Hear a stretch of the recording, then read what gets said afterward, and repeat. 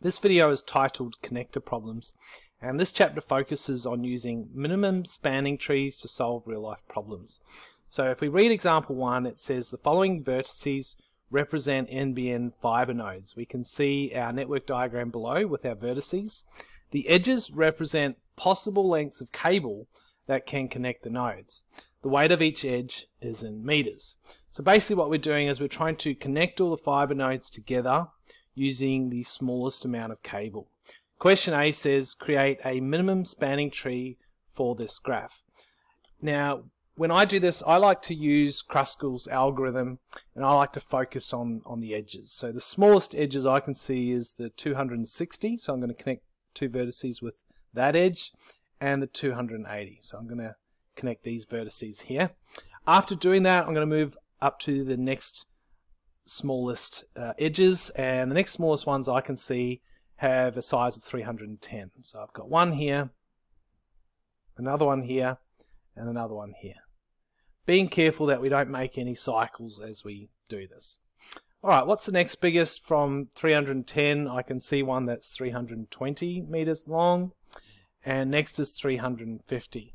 So I'm going to connect this one here, and I'm not going to connect the one I'm circling right now, otherwise I'll create a cycle. So I'm going to leave that blank, but I will connect one over here on the far right that's 350 meters long.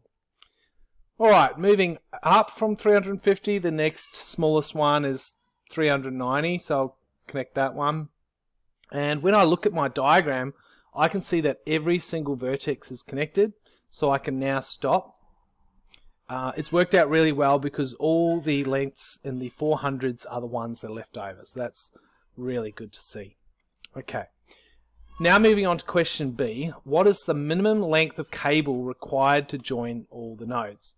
So I'm going to add together all of these lengths, starting at the 260 length here, then adding 310, I'm just following along the edges, plus another 310, plus 350, plus 390, plus 310, and then I've got 280, 320, plus 350. So if I add up all the edges I've colored in red, I should get the total length of wire required.